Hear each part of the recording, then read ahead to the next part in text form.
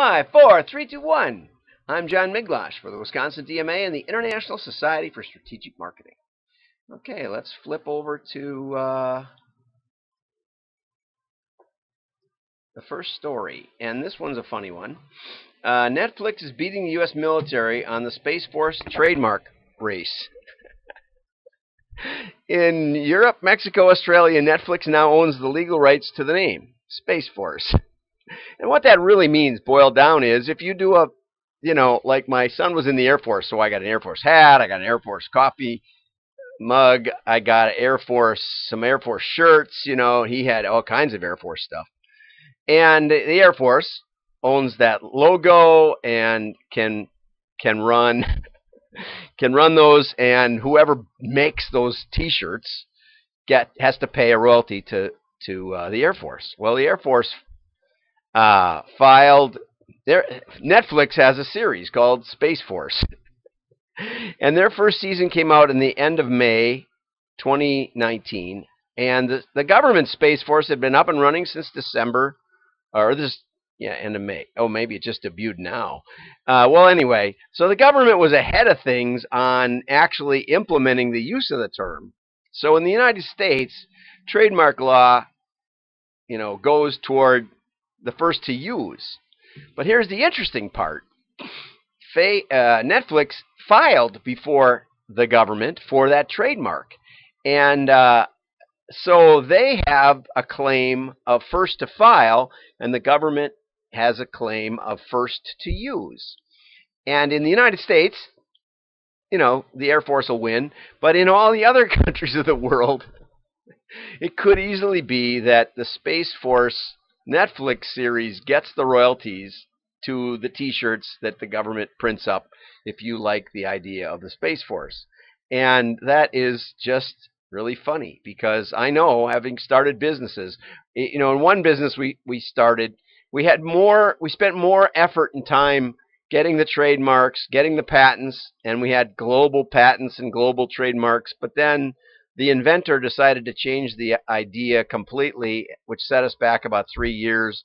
And then when that was actually working, it was really hard to get it to redesign to work. Then he decided that he could have left it alone in the first place, which I had said all along, but he didn't listen to me, and by then we were all sick of it.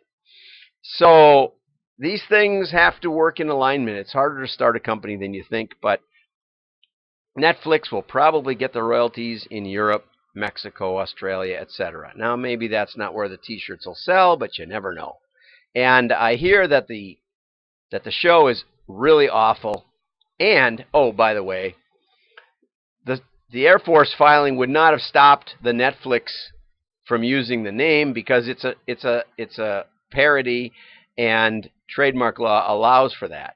They could make fun of Space Force, though they wouldn't get the royalties when the Air Force uses it. So there you go.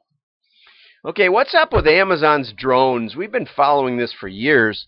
And in 2013, Bezos said the drones would be up and running in 4 or 5 years. Last June said within months, and the internal scoop is maybe August 31st. The real, and there are drones up. There's about 20,000 drones, delivery drones, in our skies today. By 2026, Gartner predicts that the number is going to hit 1 million drones. But during this peak in drone delivery, Amazon was not visible. So Prime Air's longtime leader left the role in March, probably in frustration, one of several high-profile shakeups. The project is so sensitive that Amazon employees have shields over their badges, so you can't see who their identities are. And if they're asked who they work for, they give names like Project Venice. Apparently not everybody at Amazon is in favor of flying drones all over the place. Don't know, but some of that stuff happens. FAA regulations require that companies keep a line of sight on their drones at all times. Amazon asked for an exemption last July, but is still waiting to hear. And of course, that dramatically limits the range. Not the range the drone could fly, but the range that you can keep it in sight, because they're little buggers and they're hard to see. And maybe it could mean on radar or on tracking or something, but it's a little different. Okay, Amazon. It was big news that Well, it was big news about 2, 3 years ago that all the big brands were coming up with a CMO title and putting marketers on the board of directors. Then about a year ago, a lot of them dumped it. So McDonald's dumped their CMO, and now they're putting one back. And they say that they're looking to marketing to help their recovery from the coronavirus shutdown. And so now we'll see what they say. I have seen firsthand the power a strong brand has in delivering a successful business strategy, says Krumpetsky. A brand is so much more than a logo, so they think that this can help. As we emerge from the global macro, that's the new CMO, says, as we emerge from this global pandemic, consumers' trust in McDonald's brand and compelling marketing programs in every country where we operate will be critical to reestablishing the strong business momentum we enjoyed in this going into this crisis. I kept going to McDonald's. They do have pretty good coffee nowadays. After that big shakeup with the third-degree burns and all the rest of it, they got their coffee act together, and it's pretty easy to get it. Okay. Ad industry protests California AG proposed privacy rules. What the big scuttlebutt is that the Attorney General in California decided that if you use a private browser, which basically means everybody ignores that it's private, but it does usually block the cookies, so it's harder to retarget you. That's the bottom line. That's why I use them. I never go on Amazon without the privacy browser because I don't want the retargeting. I don't want something that I didn't buy to be following me around for the next few weeks. And so most of the time, if I'm browsing or looking for a product, I use the private browser. So the California Attorney General is saying, well, if you're using a private browser, that means you don't want any of your data captured or shared. There's a certain logic to that.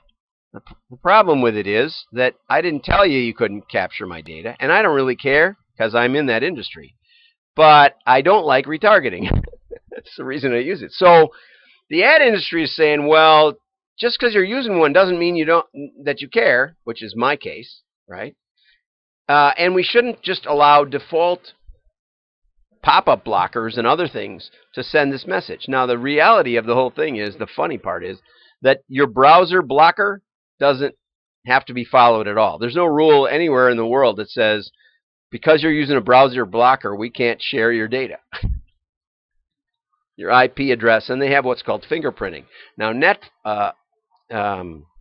Firefox actually is stopping the fingerprinting because with your IP address, your location, the kind of browser you're on, the kind of computer you're on, there's enough uniqueness that in the grand scheme of things, you have a unique identity, and they see you went to this site, and they see you went to this site, and they see you went to that site. By comparing it all, they can kind of see what you're like, even if they don't know exactly who you are.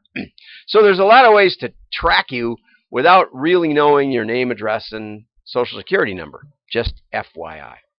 So it's an interesting debate. I understand both sides. I don't like when a default becomes the norm, no matter what. When people aren't even consciously opting out, you're assuming they're opting out. That's a good way to stop advertising in general. And finally, this was an interesting one. Retail feels more racist than police profiling for black Americans. And the story digs in and says 73% of black Americans say very few brands and companies genuinely care about the state of black communities. And we covered the Ritson story a couple of times where it really seems they don't. In practical terms, they don't. Okay. Among non-Hispanic whites, only 41% say brands don't care. I mean, we all kind of know brands don't care. So that's the takeaway for me. But, blacks feel that way more than whites, and that makes sense. And here's another interesting one. In 2017, 51% said they expected brands to play a larger role in society. By last year, it was 65%. So it's going up that they think brands should solve the problem. And actually, there's probably more hope for brands than there is for government, because government just isn't in the business of changing opinions very well. right? Everything the government does has unforeseen consequences, and often it causes the opposite of what they're intending, like ethanol or the emission standards of the 60s and 70s. And so um, uh, the takeaway here is discrimination doesn't come primarily from the police. It comes in the store. Now, I had an interesting experience years ago.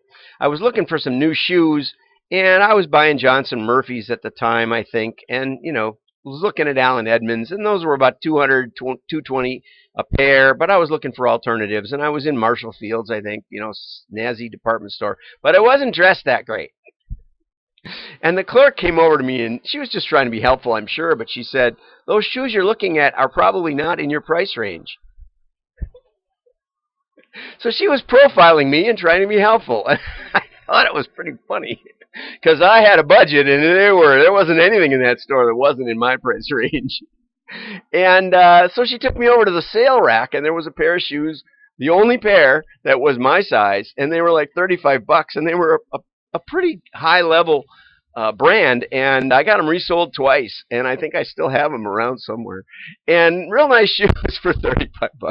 So she cost herself only about $200 on the sale, and I was happy. But it was funny how clerks can judge you, and it's kind of part of their job, I suppose. If they're on commission, they have to decide if there's two people coming in the store, who am I going to wait on?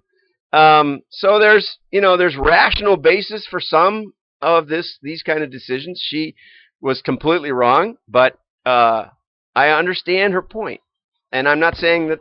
And it can really matter. My daughter used to work at Verizon, and she said sometimes the kids would come in and want like a $400, $500 phone, and she was like, "You don't really need this phone," and and to work at Verizon, you kind of had to just sell them whatever they wanted, right? And so it's not your job in retail to make financial prioritization decisions for the people who walk in, but we're all human, and we tend to do that. So if you have clerks, you might want to talk to them about it, right? So have a great day. Like and share. Something to think about. Your friends will think you're smart. Bye-bye.